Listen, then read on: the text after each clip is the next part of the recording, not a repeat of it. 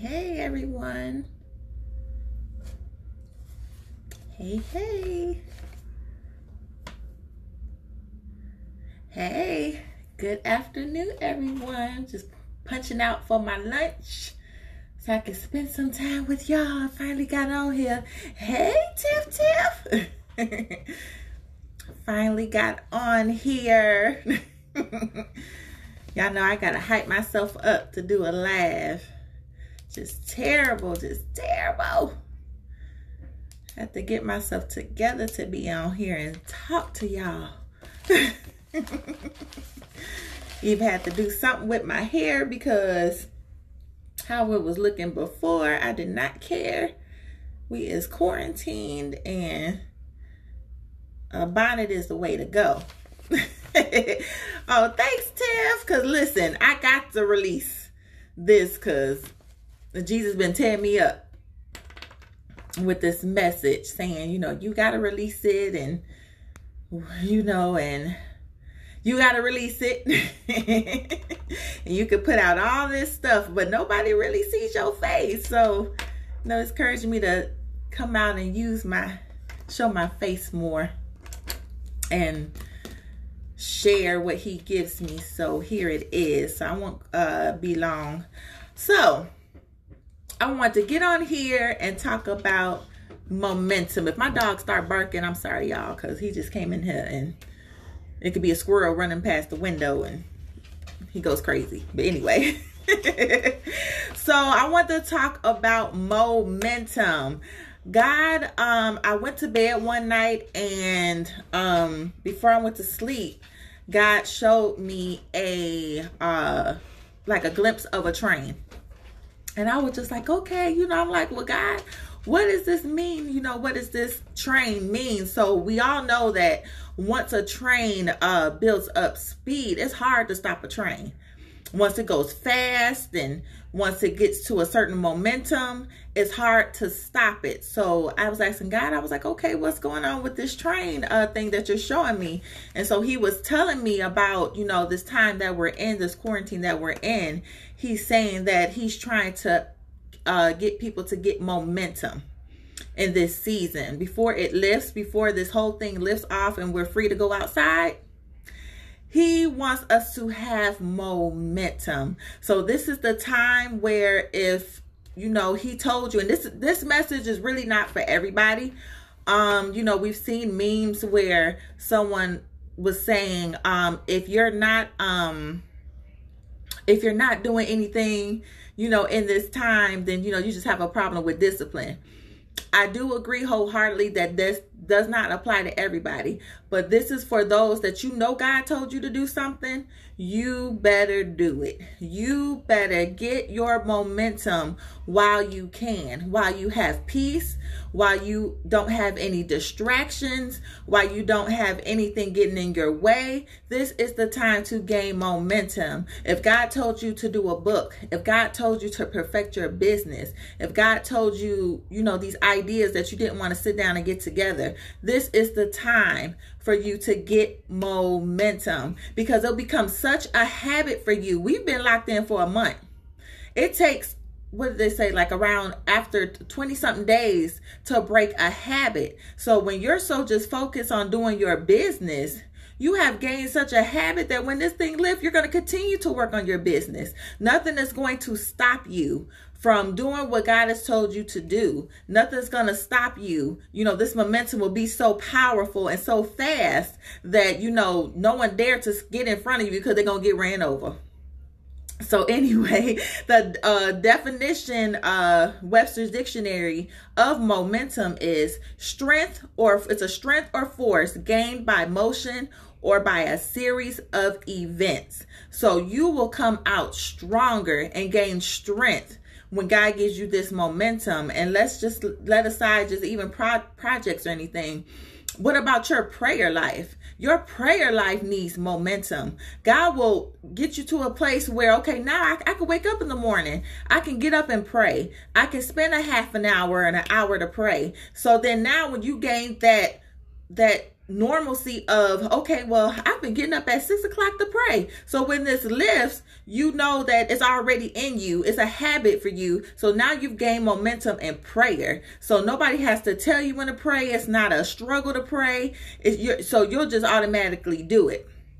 And then also that goes with, you know, just exercising as well. Gain momentum. You know, we have time. We really do have time to get ourselves together, even though it's kind of hard because, you know, we have food and we went grocery shopping. And so now we're cooking all this food. So now we're eating it, but you also have time to exercise. So this is the time to gain momentum, even though the gym is closed, even though, you know, it's not really anything outside, but there's plenty of things to do inside your house. So you have to gain momentum to be the best person that you can be once this thing is lifted. So, and you know, that's another thing that God was telling me. You know, a lot of people want to wait till, okay, I want to wait till they open up the United States and open up the stores and then I'll get started. But you've already wasted time. You've already wasted time. You should have been prepared. This is a season of preparation. This is a season of preparation in anything that God has told you to do. You know, I'm like, to be, you know, just transparent in my own. God has given me so much. It's overwhelming. It is overwhelming. I have to write some stuff down, and I came out with a couple of, you know, t-shirt ideas, and I've always wanted to do t-shirts, and I was just waiting on someone to give me something, or, you know, just thought it was harder than what it was, until I got this time to sit down and do my own research and look and found how easy it was for me to make my own designs and t-shirts. And I've even done you know, got on projects that it, you know, for other people. And it just made me realize, like, oh my goodness, like, what was I doing with my time? What was I doing with my time before? You know, just energy just sucked up where I couldn't have time. I would, you know, and I do serve in the church, and, you know, and I think that took a lot of my time, and that's not bad. But my thing is, I didn't know balance. I didn't know how to balance, you know, what God wanted me to do, and then also just fulfilling my needs and what I need to do in the church. So, you know, he was just like, this is your time to gain momentum, Relinda. And then not even just that, he wants to deal with us. This is the time that God wants to deal with us on a deeper scale, you know, emotionally, just things that we put on the back burner. You know, he's put us in a season of deep self-reflection. So he's been dealing with me with that, because sometimes even before you get to that door, you need to deal with yourself. So, you know, he's dealt with things that, you know, and I would be transparent. I'm always transparent in things because it's always going to be helpful for someone, you know, dealing with emotions and dealing with unforgiveness. And, you know, he wants us to deal. Yep, that's right. Yes, we don't want to deal with us. That is the hardest thing. I think people don't realize that we don't want to deal with us. And God wants to put us in there. They're like, no, deal with yourself. Deal with yourself and let me deal with you. You know, because we've been running away. We've been running away from this process. We've been running away from being made.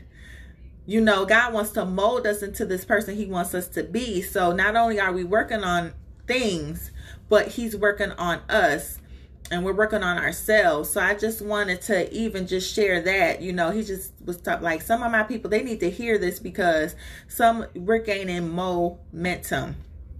And then also he was just showing me, I said this maybe last year, about God playing chess. You know, he's not playing, but, you know, he said it has chess pieces, and one day he's going to have, say, checkmate.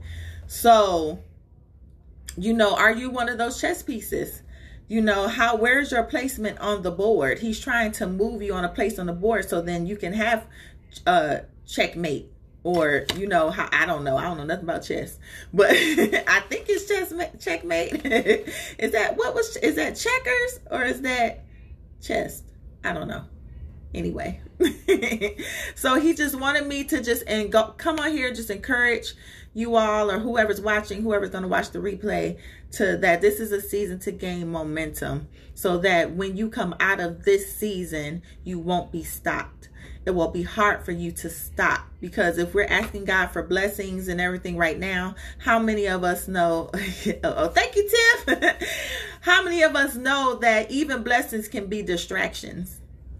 We ask God to bless us with something, but you know, it could be a spouse, it could be a child, it can be, you know, extra money, but we stop what we're doing once we get what God promised us or anything. So he wants to make sure that you gain so much traction that even though I've given you what you've asked for, it's not going to stop what you've been working on, what you've been doing. It's not going to stop you praying continuously. It's not going to stop you working, you know, on your book. It's not going to stop you, you know, from creating. It's not going to stop you from writing that song. It's not going to stop you from creating that company. It's not going to stop you for just reaching higher, you know, until what he designed for you to do. It's not going to stop you from, you know, just doing, from serving. It's not going to stop you. So he just wanted to make sure that you get in that rhythm.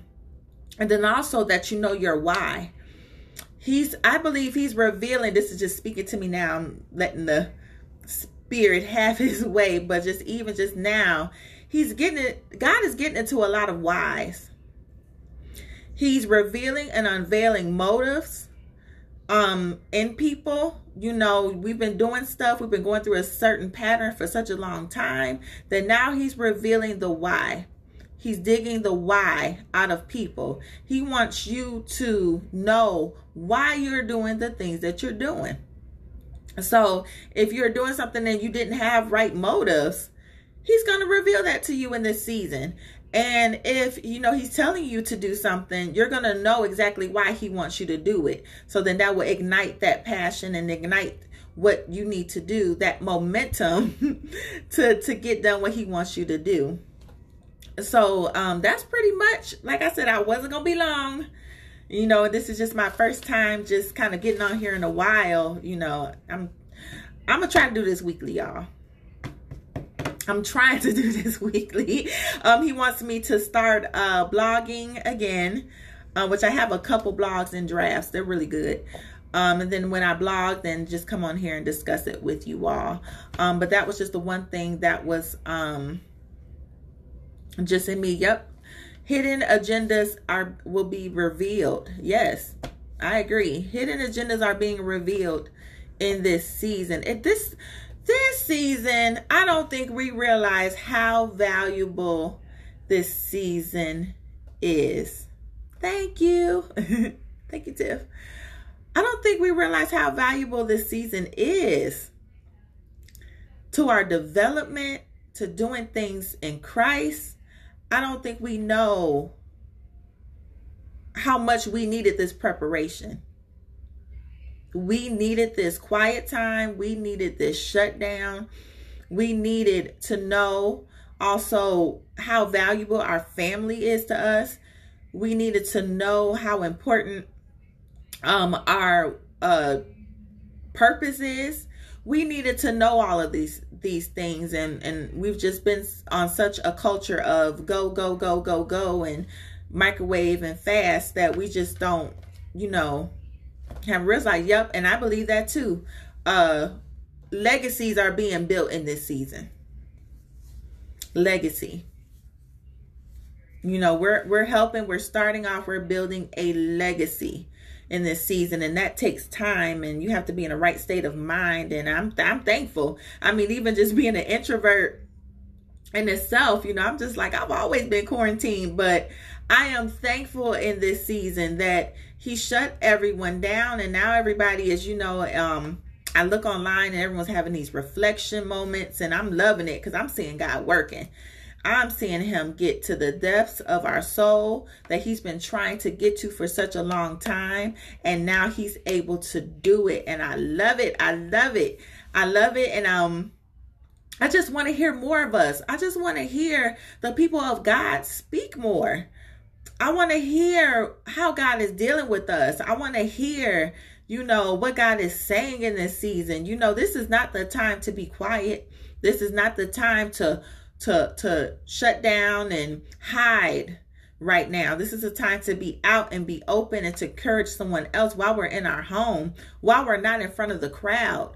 We need to reveal, you know, what God is saying. And I know other people are just saying, well, everybody has these revelations and everybody's always trying to have something to say, but no, it's going to help somebody.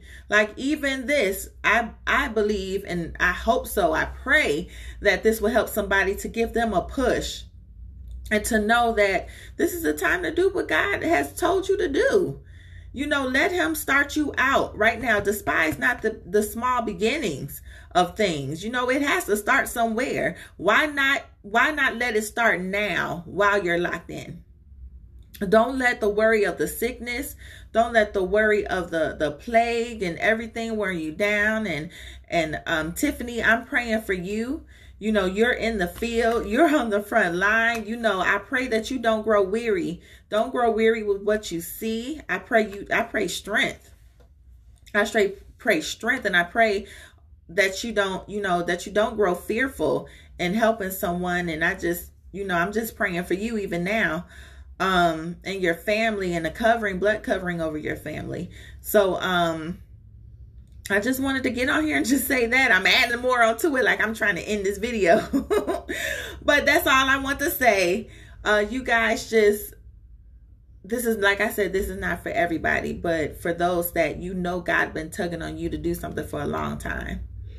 So this is the time to do it. This is the time to gain momentum. So then when you come out of this, you know, the train to keep on rolling. It's hard to stop a train.